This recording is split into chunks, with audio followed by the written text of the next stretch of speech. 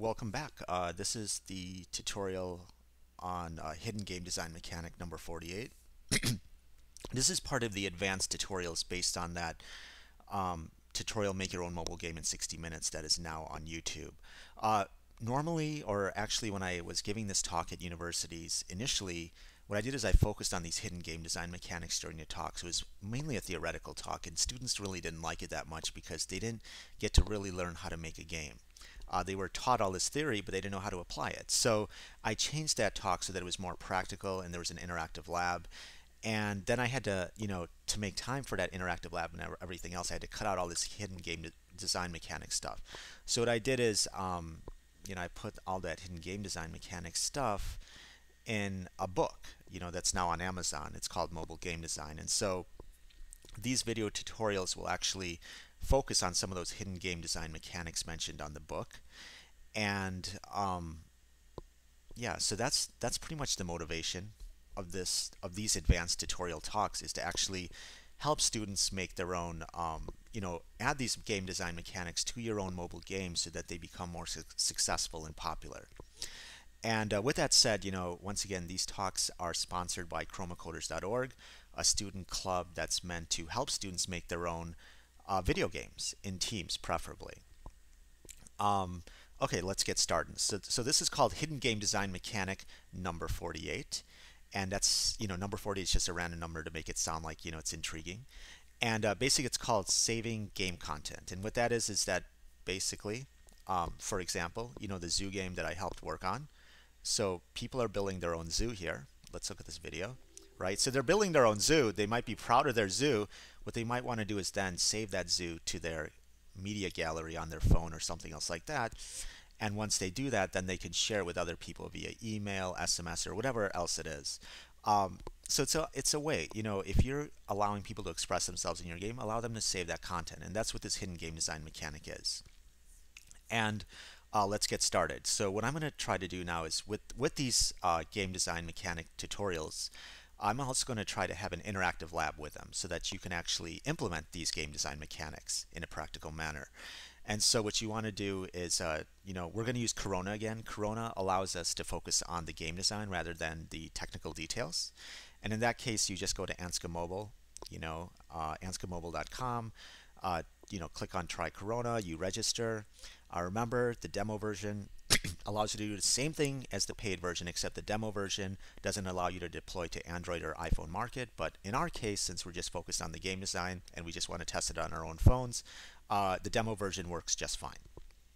So you do that, and then what you want to do is you want to download the code base for this tutorial, which is right here, chromacoders.org/hiddenmechanic48.zip. Download that to your desktop, right here. I've already downloaded it to the desktop. Open it up, and then open up main.lua, and open that up with Notepad++, or something else like that. Notepad++ does Lua syntax highlighting, which I find very useful.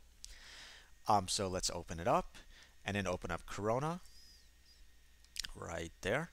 Okay, good job.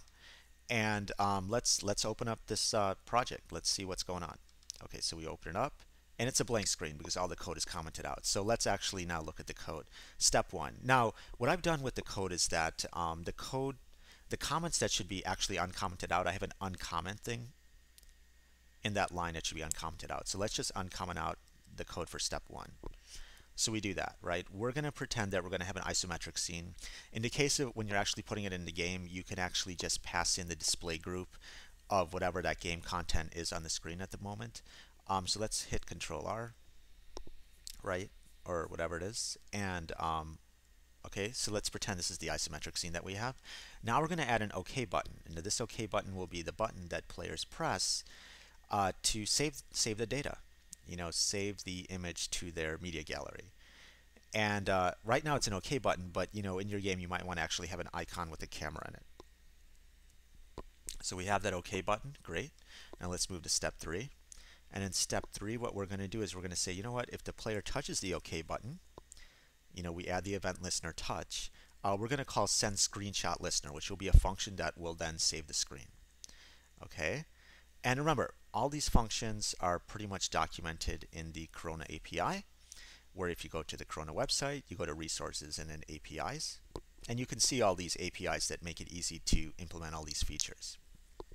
Okay, so now let's go to step 4, and that's really just creating the function to save the screenshot. And so what we do is we comment out the function declaration. Then what we're going to say is that, you know what, with a touch event, when the player touches the screen, that's kind of the begin phase. And then when they finally take their finger off that screen or off that button, that's the end phase. So we're going to say that once the player actually takes their finger off the button, we are going to process it. We're going to hide the OK button because we're taking a screen capture of that whole screen. The way Corona works with this feature is that there's a function called capture screen, which we'll look into, that pretty much captures the whole screen. And so hide all the UI details and then just focus on the stuff that the player created. And in this case, the UI detail is going to be the OK button. So we turn that to false, and then what we do is we call that capture screen function. As I mentioned, here's the URL that you can use to actually get the documentation on it. So let's copy that and actually put it here. And it's also on this API reference screen too. And so we use the capture screen, and this will tell us all the stuff that it does. Capture screen, pretty much, another interesting note is that it actually, when you call that capture screen function, it returns a display group, and that display group is on top of all the other display objects. So we don't always want that.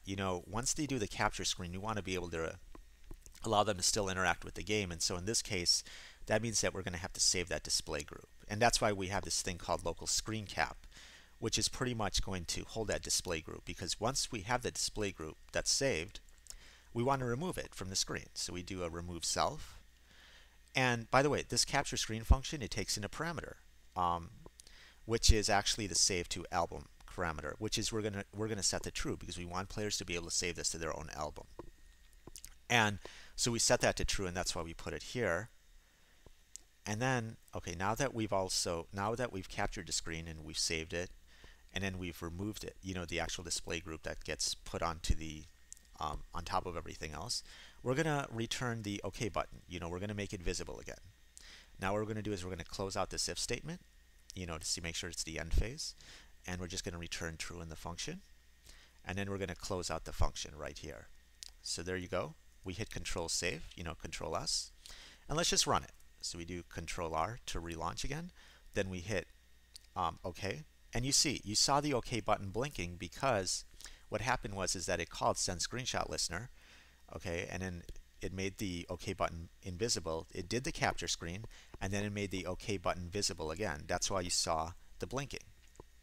So there you go. I think another interesting note that you need to keep in mind with this capture screen is that if you're going to implement this on Android, make sure that you have the permission of and this is actually in the documentation, is make sure you have the right external storage permission activated, because without that permission you will not be able to actually save to the player's media gallery. So make sure you have that if you're using Android, or if your game is also on Android. But there you go. This is a nice little game mechanic that you can use that allows players to have more content or be more connected to your game. And now the next tutorial that'll come up later on will be a tutorial where you can actually take this, whatever photo or something else that you make in the game, and allow the players to share it with their friends on Facebook or some other social network. And that's called the hidden game mechanic, social distribution mechanic. And we'll discuss that next time. So thanks again. Hope you enjoyed the tutorial. Let me know if you have any feedback in the comments. And enjoy. Good luck with your games.